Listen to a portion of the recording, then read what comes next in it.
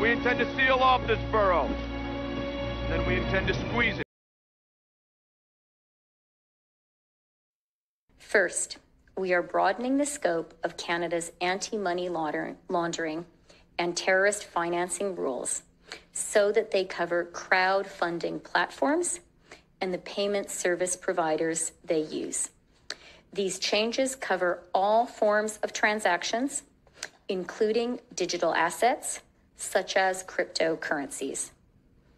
The illegal blockades have highlighted the fact that crowdfunding platforms and some of the payment service providers they use are not fully captured under the Proceeds of Crime and Terrorist Financing Act.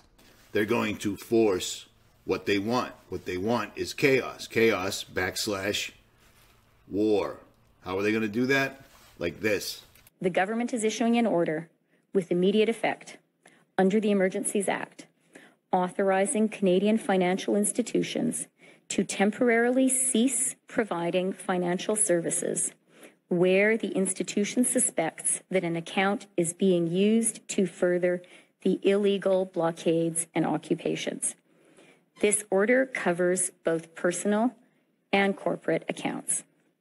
Third, we are directing Canadian financial institutions to review their relationships with anyone involved in the illegal blockades and report to the RCMP or CSIS.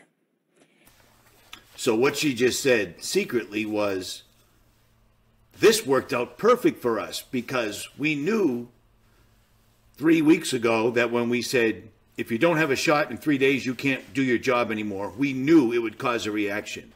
The reaction was the freedom blockade. Once the freedom blockade showed up, they started calling them insurgents, occupiers, etc. And then they pull out their weapon that they always use, the banks, and now they're saying they're going to take your money, private or corporate. What is that going to do? It's going to leave you no choice but to, let's hear it, fight. How strange is that? As of today, a bank or other financial service provider will be able to immediately freeze or suspend an account without a court order. In doing so, they will be protected against civil liability for actions taken in good faith.